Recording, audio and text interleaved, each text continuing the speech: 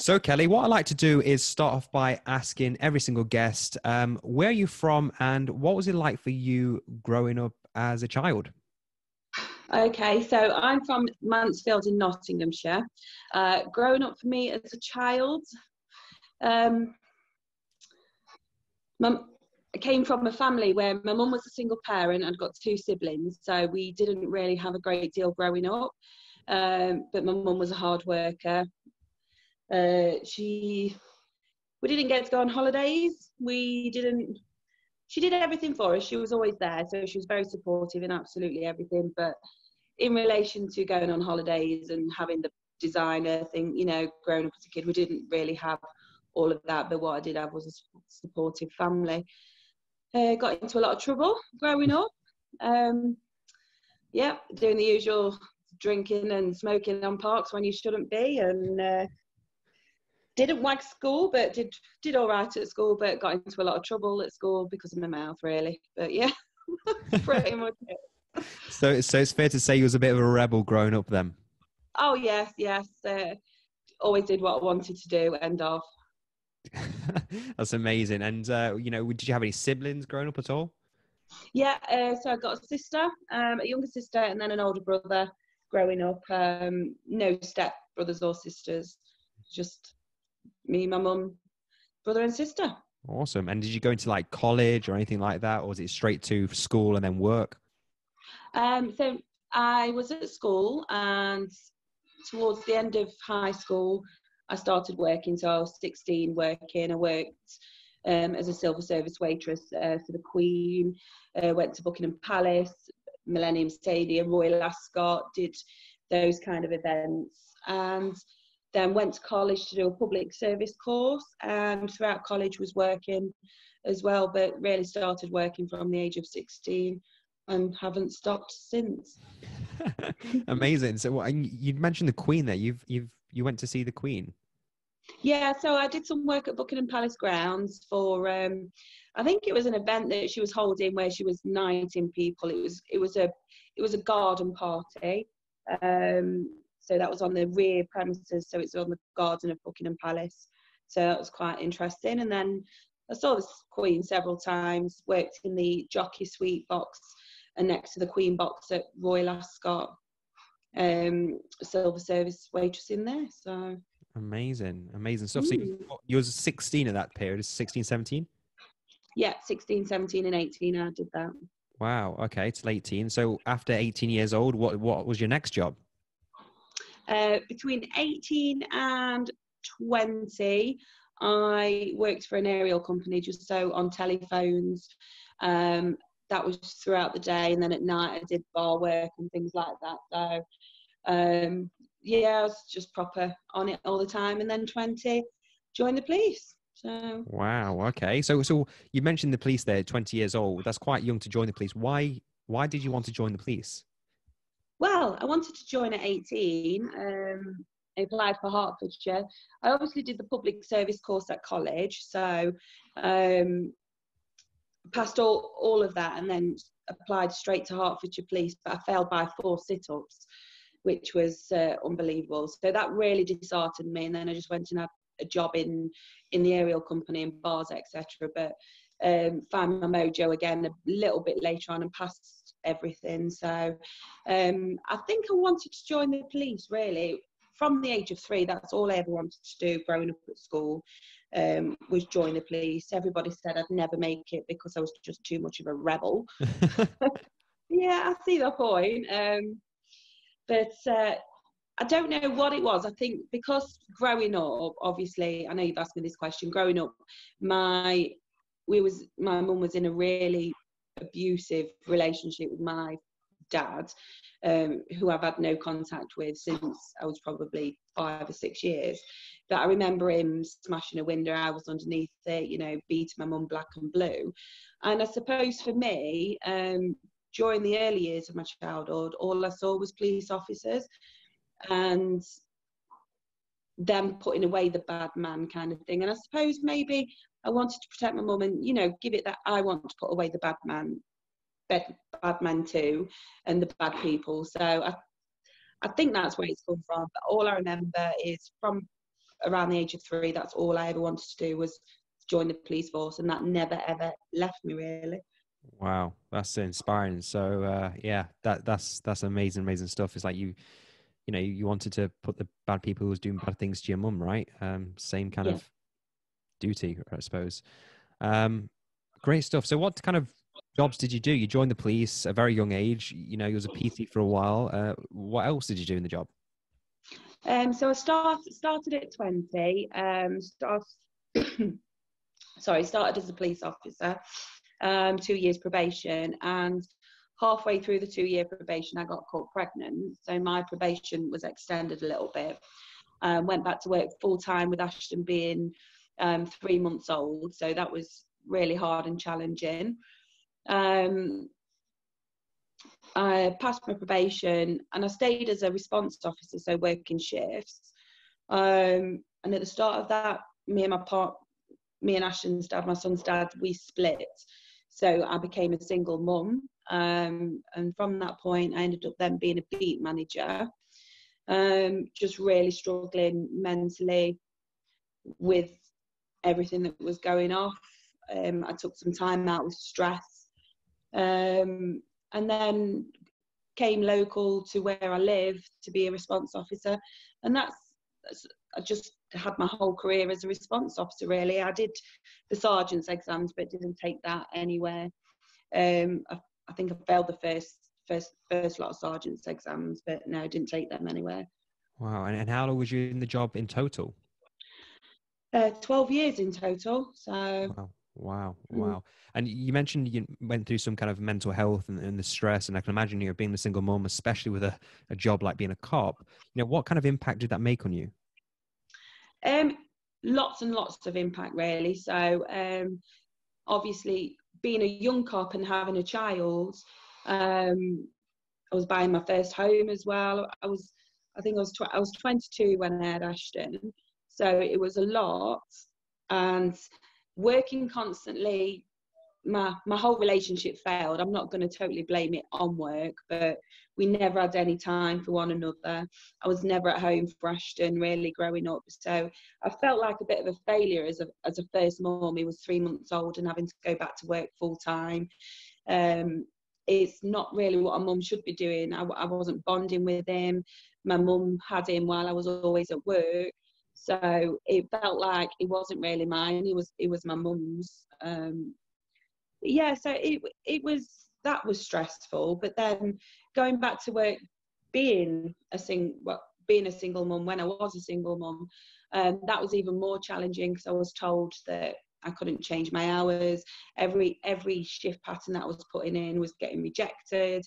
I'd got arrogant inspectors telling me that I'd chosen my life. So my words to him was, I didn't choose to be a single mum. Yes, I chose to have a child. I didn't choose to be a single mum. And at this point, it was even harder for me to kind of work because my mum couldn't have Ashton as much because she'd just been diagnosed with cancer. So not only had I got a young child, recently separated, you know, going through solicitors and everything. My mum had also been diagnosed with cancer, and I'd got no support whatsoever from anybody in the job. I was told to get a living nanny. I was told, well, the work, you know, that I'm supposed to work for work and not vice versa. And yeah, it made me really, really poorly to the point where I felt worthless. It wasn't just a job that made me feel like that. It was Ashton's dad. I felt as though I was failing at everything, being a parent, being a partner, you know, being a police officer, just failed in every single aspect. I won't lie to you, I did cut my arms. I remember one night just totally cutting my hair because I felt so ugly, worthless, helpless. I remember wanting to take my life. I remember driving to work and just driving down the motorway and just thinking, I want to crash into the barrier and maybe it'll all be over. So to the point I got to work one day, there was a really good sergeant that could see that I wasn't right. He drove from where I was working 40 minutes to my doctor's and literally took me to my doctor's. where I just broke down, and that was it. I had 7 months off work to try and work out everything, and I did. I worked out obviously the problems within um, the separation. So we finalised the house, you know, any payment debts or everything like that. That was finalised. My mum got better. She'd had a chemo and everything else. So things did pick up, and then I went back to work full time. But obviously going back to work full time, that had its challenges, only because I was then targeted as the problem child because of everything that I'd gone through. So it was now a case of proving that I wasn't a problem child and just doing what I should have been doing in Wow. the first place. Kelly, you know, And I know this is the first time you're hearing some of this, so yeah, um, I knew a part of your story, but you know what you just explained there is at the same time saddening. Obviously, the lack of support from the job and the story you have, but now seeing you, the person you've become, is a huge inspiration. And I know people who are going to be listening to this. You're not going to inspire, you know, you're going to inspire thousands of people across the Shift Success platform and the world. We've got a global audience now, and it's inspiring, and we'll go on to some of your successes in a second, but I just want to say, you know, what you shared there, thank you, because it's truly remarkable, and it takes a lot of will to share that. So at this point, you've gone back into the job, you're proving you're not a problem child, in quote. Why, you know, how long did you wait until start thinking about business? Why did you, you know, start thinking about that? well, I didn't really. So business came to me kind of like accidental. I went back to work and I was doing my job. My life was picking up bit by bit. And then it was only when I met who is my now husband, is when I started getting into business. However, when we first got together, I realised that there were some similar patterns going off from my first relationship. I've known my husband for many, many years, but I was never at home. I was always seeing, you know, my son was with him. I just felt like, when will I ever get time to be a proper mum? And I was a horrible person. I was moody. I was, I don't know, maybe argumentative, tired. And I was getting poorly as well, poorly a lot, because I was, I suppose I was putting too much pressure on myself, doing the job, working. I ended up with like a vitamin D deficiency. I was trying to take action out, trying to, you know, just trying to please everybody. And it got to a point where I was happy in the job. I was happy with what I was doing, but I wasn't happy. And with Kevin, he is very supportive. And I just thrashed the idea of maybe, you know, just coming out of the job and starting just having a normal job. And he said, look, I'll support you no matter what. So that's what I did. And then in the meantime, we then started up on this business because I accidentally got pregnant. When I say accidentally, it had a vasectomy, so it wasn't planned. So it gave me more time to work on business. So it was originally Kevin's business idea, but behind every man, good man is a good woman. Is that the saying? That's right. That's, So you've hit the nail on the head then. Yep. I did what every woman does, undermines and underpins and just tears everything apart. And I just teared the whole business apart, and just changed it around. The only thing that remained really was the name. So all the branding and everything else. And that was it. I wasn't supposed to be doing what I'm doing full time, but I took over and took control, and I love it. Amazing. No, it's Yeah. amazing. Can I just go back to, you know, you mentioned you know, you're self-harming and you wanted to end your life. For anyone listening, because there's a lot of people in the job who are going through that and who have been through it, how did it help you overcome that? What at the time? How did I overcome it? I honestly don't know. And this is me being truthful. I don't know why I didn't smash into the ball. There was nothing to stop me at all. I think the only thing that stopped me was my son. I overcome it just step by step, day by day, and it was the pure total mental breakdown that I had. And it was probably the sergeant that did what he did, is probably, you know, why I'm still here today, because it did get that scary. I couldn't close my eyes without thinking of wanting to hang myself. Yeah, look, thinking back, it's horrible and it still hurts me emotionally. And I don't think about any of that now. I just think of it as a bad time. But you know, now you ask and I think about those things, it's quite emotional. But so you basically, your sergeant was there at the time. Thankfully, he took you to the doctors, and the day by day, you just started feeling better. And you met Kevin, obviously, and yeah, Kevin allowed you to just give you that chance to come away from the job and go into yeah, business, right? yeah, that's right. You know, he's so supportive in absolutely everything. The only thing that matters in Kevin's world is mine and his children's happiness. So to have somebody like that when you've never had somebody like that, it's wow. Okay. So I Kevin. owe in my life and everything else. Kevin, I've met Kevin, and he's a remarkable gentleman, and yeah, Yeah. he's such a lovely guy. So you've gone into business this time. 12 years into the job, you've gone into business, and I believe because you hadn't, or we hadn't met, even though because we're both from Nottinghamshire Police, but we hadn't met, right? We didn't know each other. Um, Yeah. so you went into business, and you were making a £600 loss per month. Yeah, so while we were in the police, I was working with Kevin on the business, kind of like helping him and things like that. So I knew a little bit about it, and yeah, we were spending £600 a month on the business through advertising and things. So we're making a loss per year. Yeah, so £600 loss, and then when I got pregnant, that was the time where we sat back and I thought, well, you know, Kevin's given me absolutely everything. So I'm going to try and give him his dream as well, which his dream was for this business to be big and recognised, and for him to be able to live a full-time wage doing what he wants to do, being his own boss. So I thought I would try and help him get there. Amazing. Okay. And when you was going into business on your own and with Kevin, you know, what you mentioned, you was making a loss on marketing and so forth, and you know, what Yeah. other difficulties did you experience Oh, within it those was days? just it was so frustrating.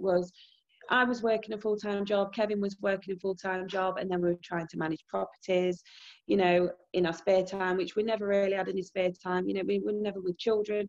It felt like I was giving my life to work already. So we were making a loss, and we never had that time together. If we had the time, it was interrupted. It was just it was hard. It was really hard, and it felt like you were paddling on water in a deflated dinghy. You were sinking constantly. And I just thought, well, why are we doing this? Yeah, we could have given up. We could have said, you know what, we're losing £600 a month that we haven't got, and plus our time. In any normal person's mind, that's really not worth it. No, definitely No. not. Okay. For those who are listening, do you want to explain to people what you do? So you are the founder of. Um, founder of Ask Estate Agents. So we specialise in HMO management, property management, and we do sales and lettings. So Amazing. yep. Amazing stuff. So at this point, £600 loss, you find it difficult. You're kind of paddling, but you're not moving forward. How did you hear about Shift Success? So this was at the time that I wanted to. We decided to buy ourselves a year. Or was it two? We decided to buy ourselves some time. I was pregnant, so I said, right, we've got X amount of months for me to get my head into all of this, work it all out, try and reshape the whole business. So we brought ourselves some time, and I said, if it doesn't work after that, we'll forget about it. I just want my life back, you know, or I want a life. Either way, either or. So I was at home pregnant, working on the business, and then I came across your sheet, your quiz, police officer quiz. Even though I wasn't a police officer at the time, I thought, oh, well, I'll take this, because I think once you've been a cop, you're always at heart, even love it or hate it, you know, Yeah. there are things that make you feel as though you're Yeah. still a cop sometimes. So I took it, and that's where our relationship began. Amazing. Amazing. That's right. So, okay. So, at this point, you know, you in business with Kevin, paddle with that water, you've came across Shift Success, and you've joined Shift Success. What happened next for you? Wow. So I joined with you on the cohorts in April. May, I think I'd totally lost the plot, because I'd opened a high street office, still making a £600 loss, with no properties on my book, really. Yeah, so went totally crazy. You advised me not to do it. I know you did, and quite rightly, you know, looking back. However, in the May we opened the office. Then by the January, February the year after, we'd made 120k profit, just in that short space of time. So for me, being a bit of a sod it, I'm all in, I'm going to do it, I've given myself this time, whatever, you know, I'll deal with it. And we did. So went from Phenomenal. making minus 600 to 120k. That is phenomenal. You know, and for people listening to this, I don't want you just thinking that is the norm, right? Because Kelly is not the norm. I can tell you now, I've seen Kelly put in the work. She is one of the biggest hustlers I've ever met. And to go from £600 loss to over £120,000 is a phenomenal achievement. And, you know, even now, I think you're above 200,000 in revenue. Oh yeah, yeah, 250, 270, something along that mark. It's phenomenal. You've built, and you know, you've built this business from, you know, making a loss, and you and Kevin have worked as a team. You've got employees now, is that correct as well? Yeah, yeah. So 5 full-time members of staff. So there's me and Kevin, obviously, and then three girls. One's actually started today. So Amazing. Kelly, how'd you feel just knowing that when we first met in that hotel room with Kevin to where you are now? Just and in fact, for where you was when you was depressed and suicidal, where you are now, how does that make you feel? well, that depressed and suicidal Kelly, I don't know that person. I really do not know who that person is anymore. Don't get me wrong, I am scared to death that someday that this will all be taken away from me, but I'm not scared either, because I think once you get to a point, you understand where your business is going and what you need to do. So we have things implemented to make sure that it doesn't go wrong, because I want this life. I want to keep this life. In fact, no, I don't. I want more. And that's the thing. I will always, always want more. The first year was really hard. Like you said, you know, I hustled. And when I say I hustled, I hustled. You It did. was a case of, it was no excuse. I'd got a 3-month-old baby. I still gave her my time because I couldn't give it Ashton. I still gave her time. But it was a case of me and Kev, we slept in separate beds for a year, you know, so we got that sleep. We do still sleep in separate beds only because we love it. There's benefits to things. But we knew that it was going to be a whole year for all on business. We were there to support each other. So it was forget the date nights. It's forget that, oh, we don't spend time with one another. It was literally all in. We just had to keep reminding each other that we are there for each other, we're supporting. And what is the year of doing that when you've just got a lifetime of doing what you want to do after, when you want to do it, how you want to do it. And just, yeah, whatever. This is my life. I will do what I want to do. Thanks. What you said there is remarkable. So basically, you realize you're going to put in the solid work for a year so you can No live. excuses. Yeah. No excuses. I lost friends. And do you know what? I look back and they're not even friends. Seriously. I think, thank God, you know, cutting the dead losses to get the gains, it's been worth it. So basically, you put in the work for a solid year, and you still do now, but that first year you put it in because you knew at the end of it, you've got a life that most people dream of, right? And it's true. Yeah, You're in the yeah. one top percent of the UK earners, and you have a team, you get to Mm. live life in your terms. You are not, you are a phenomenal entrepreneur. And sometimes I think a lot of people out there, they think of this instant gratification thing and they No, don't put in the work at all. And a lot of people say, "Oh, I can't do this because I've got a family, I'm a mother, I've got kids, I've got a marriage." And no, no, you've no, proven people no. wrong. You've done it. No, there is no excuse. There is nothing to stop you whatsoever. It is, I don't know. I mean, I can't remember the film very well, but Pursuit of Happiness, you know, the guy that just never ever gives up, Mm, and he knows that he's got that reason why right at the side of him. I had got my whole reason why it couldn't fail, and that was my family. I did all of this for my family. It's, don't get me wrong, I've laughed through it. I've had extreme excitement in my belly. I've had these oh my god moments, and I've had fuck moments, shit, you know. And I've had moments where I think, oh my god, if I don't paddle quick, I am going to sink, you know. yeah, I've had moments where I've cried because of that. I'm that exhausted. But it's about having your A team. You cannot play your A game if you've not got your A team. that's amazing. You may as well go home.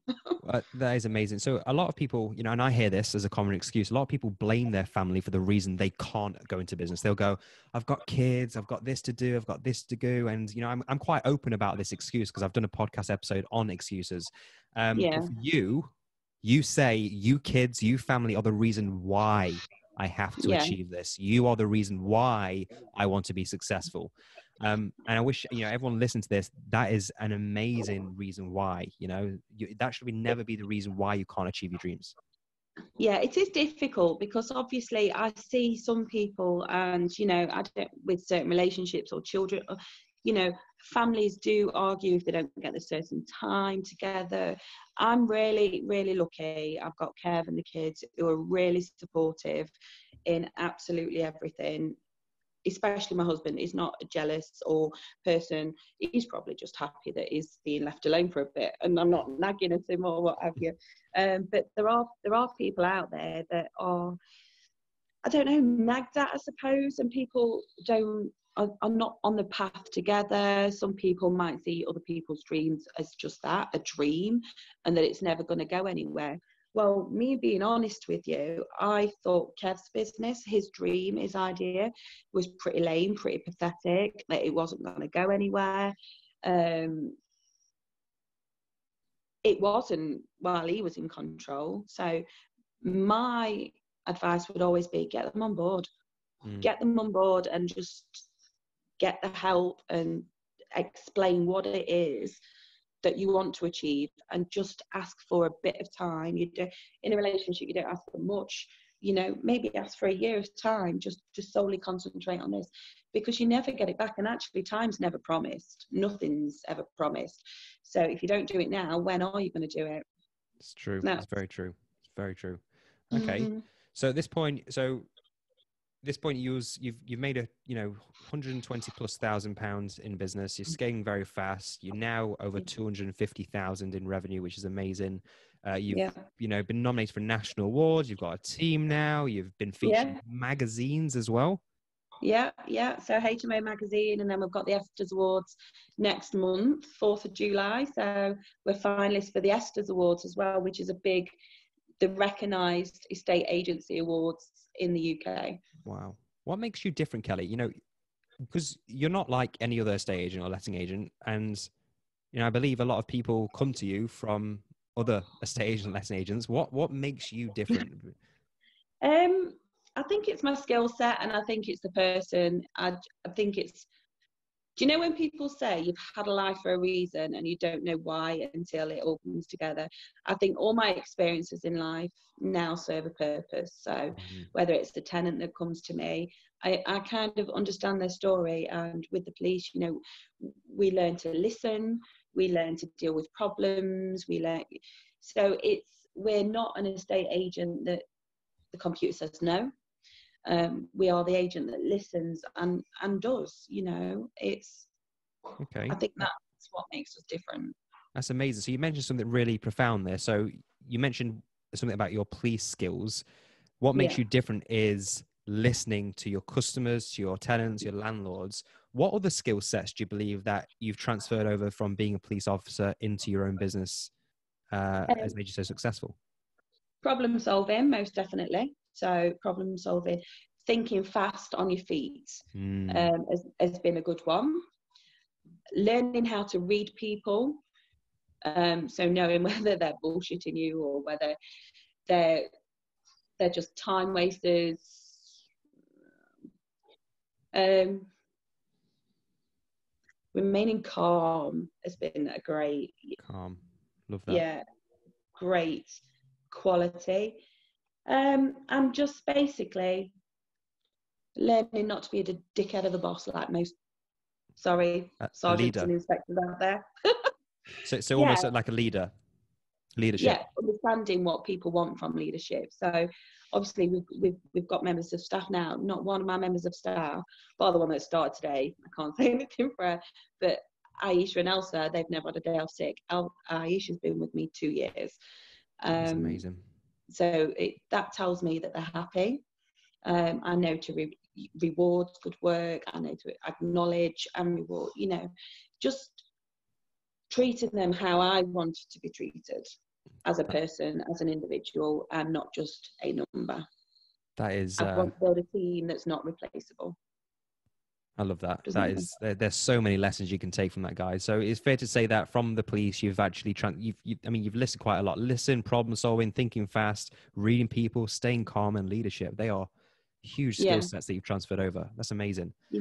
Um, with regard, and also just a side note, we've had a meeting before. We've been on camera, and I've seen you in your office, and I've seen one of your customers give you some money as a Christmas present. Oh my And I God. think, Yeah. that blew my mind. I mean, customers coming in, just saying thanks to you for the work that you've done for them, and just treating them like, human being, and be the leadership. That gave me goosebumps. I know when I saw that, Yeah. because that's why we're in business, right? To serve customers, and that was just amazing for me. So, and that's He gave testament us to, all a how you tenner, care. and I was like, "Oh, bless him." I didn't want the money. I was just because I was on call with you at the time, wasn't I? I was like, "Oh my Yeah, gosh!" But we've had chocolates, we've had flowers. Um, our landlords from Switzerland, they've sent Swedish chocolate. Yeah, the gifts just keep coming all the time, and it's phenomenal. well, yeah, I've never experienced anything like it, to be fair. It's testament to your hard work. It really, really is. Yeah, So with regards to where you were, yeah, depressed, suicidal, single mother, to now joining Shift Success and having this successful business that you have, what does your yeah. life look like now? Trying to explain to the audience, how do you feel when you wake up in the morning? How do you spend time with your kids now? Okay, so my life now is this is the Kelly now in comparison to the Kelly 4 or 5 years ago. I don't have any friends that are not positive. So I've met a lot of friends through the Shift to Success course. They're all positive. They're all there behind me. I know I can pick up a call if I'm down, the support. So I've got great friends. I've got an amazing husband, 4 beautiful children. So anybody that says that they can't do it because they've got kids, that's rubbish. I've got 4. Crack on. Um, we spend time together as a family. So my weekends on my own now, and that's solely for the children, whether it's doing a jigsaw puzzle or, I don't know, going shopping with them, taking them clothes shopping, or cinema dates. Oh my God, I love my cinema dates when it's back open.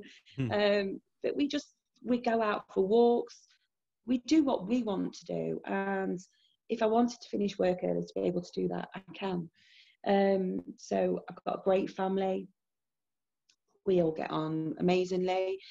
I booked a holiday recently. I don't think I've told anybody I've booked this holiday, but oh my God, this is my dream. Talk to me about that, because that's a big thing that's a bucket list thing for you, isn't it? Tell me about that, because Yeah, you made me emotional, very emotional. yeah, this is my bucket list, and I've wanted to do this since I was so young. I've always wanted to go to America. So I'm at that point in my life now where I can just book it and just go. So I have just booked it, and I am just going to America in 4 months' time. So I booked it was it last week? And we're doing an RV with all the children. So starting at San Francisco, going down the Californian coast, then going over to Grand Canyon. I'm going to fly in a helicopter over the Grand Canyon, over to Zion, and then finishing off at Vegas. So for me, I've never had money to do anything like that. I've always had to save, even if I've only ever been to Bulgaria, which is where I went last year actually, and then Spain once before. So I've never really had the money to go and just do a holiday. We've got a caravan attached to now, so we purchased that. So we've got stuff where we can go and spend time as a family. But America, baby, telling my kids that I feel like I've just won at the parenting malarkey. It's amazing. You know, you felt like a failure as a mother, and yeah, I'm no longer a failure. I'm doing what I should have been all along, and it's not just because obviously our business is making money. It is because I've got the choices now. I can go and be with my children. I've got the time for my children. Yeah, it's great, you know, when you've got the added money to be able to do things. Yeah, whereas when I was in the police, I was a queen for a day, and that was on the 15th of each month I got paid, and then I was a pauper for the rest of the month. So, and that was it. But there is no more queen for a day. I'm queen for the year, or I'm queen for as long as I want to be. There is not just one paycheck a month. None of that exists anymore. So I'm just really happy, and I get up with a purpose. I don't get up and think, I don't want to go to work today. I don't. Yeah, it's just because you've got that amazing support, that amazing family, and just you can do what you want to do and book those things. And that is why I worked my arse off for a year. No excuses, just cracked on, and it was to get the shit done to be where I am today. I mean, how long have I been doing this business now? 2 years on the high street. So 2 years, I have made 250 plus in 2 years, and I want to double that again next year. That's amazing. And that's one of the next question, actually. You mentioned, doubling the business. What are some other visions that you have for Kelly Statham and your family? Well, this is what I've been struggling with for a few months. So I obviously set my goals and my targets. It's been very, very fast paced. And then I flatlined a little bit. I didn't know what I wanted to do. I knew how my life had changed, but I didn't know where I wanted it to go after. And what I noticed was I stopped setting myself goals and just kind of like just settled and started living. And this is where America come in. I thought, you know what, I can do it. I'm going. I've worked hard. Let's book it. So for me, the next 6 months is just going to be about living, because I've worked so hard for the last 2 years. I'm having 6 months, and then we'll see. Maybe you'll see a few more estate agents out there in different counties for Nottinghamshire. So I am implementing things in the office to take me away from the business now, so I can go where I want to, or I may change direction and just start a total new business. Amazing. I don't know. You've got the choice. You've got the choice. Yeah. But for 6 months, it's about me now. It's phenomenal. Absolutely phenomenal. If anyone's listening to this who, is a single mom who's got kids who may feel a bit, depressed and just stuck, what parting advice could you give someone to inspire them to change their life? You're not on your own. There is always somebody out there, and especially if you're in this community Ship to Success, just pick up the phone. I know how hard it is to say, I'm in a really deep, dark place, I'm in a shit place, because as police officers, single mums, we're supposed to be superheroes, we're supposed to be strong. That's not nature's way at all. Just remember your whys, remember your values, remember it is okay to have a down day, and it's also okay to be happy, and it's also okay to just be you and do what you want. What's not okay is to hold it in on or by yourself. And I found that's where it's harder to come out of things if you keep things to yourself. you won't be seen as weak. Another thing, you can do whatever you want to do, you can do. It's as simple as that. If you want it bad enough, you'll find a way. It doesn't matter how long it takes you, how hard it is. It can take you 2 years, it can take you 3 years, it can take you 50 years if you want it to. It's just how fast you want it, how slow just what it is you want. That's it. What is it that you want? Put it down. When do you want to achieve it? And just go for it.